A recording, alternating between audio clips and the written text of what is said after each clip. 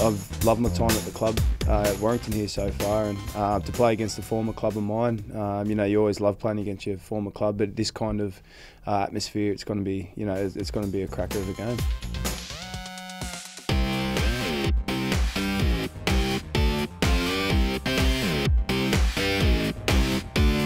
I had plenty of good years with Ashton at the Dragons, so probably 4 or 5 years now. So yeah, it'd be great to play against him again. I didn't think I'd get that opportunity again before I finished up. So nice to catch up and nice to play against him. Yeah.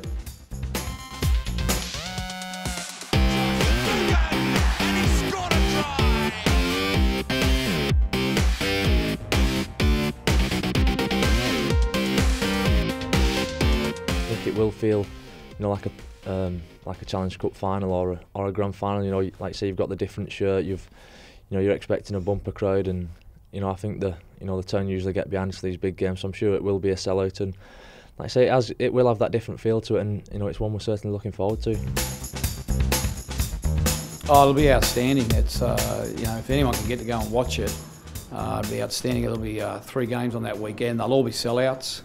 The players will get a new experience. They'll get an experience of everyone in the stadium singing and massive banter. They won't be able to hear themselves. It'll be really test themselves with our structures. It'll be an experience that they'll remember for a long time, because the crowd over there is way more vocal than Australia.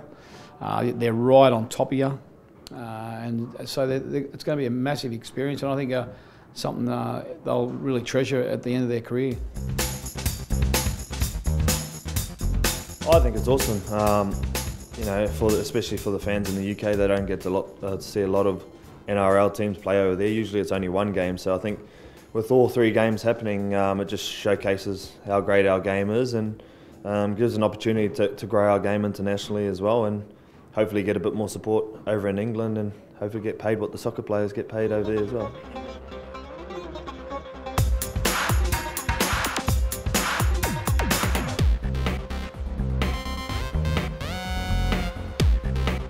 I was under Paul McGregor there at St George in my time there, and I know he'll have his troops fired up, but you know, as will we. So I think they'll come over. I think they'll play expansive. I think, you know, they've got a lot of players who can blow you off the park, especially in the backs there. So you know, we'll have to be ready for that. But you know, as I said before, you know, man, we're looking forward to this game.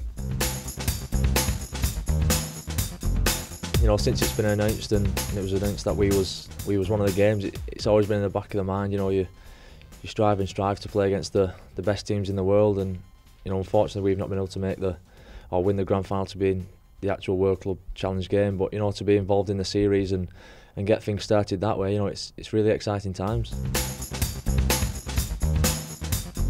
There's 20 spots up for grab heading overseas. We've got a squad of about 35 at the moment, so I think guys are pretty keen. There's a bit of extra incentive there to try and get one of those spots in the plane overseas, because these chances and opportunities don't come around too often, and boys are chomping at the bit to, I suppose, get over there and play against a quality Super League side.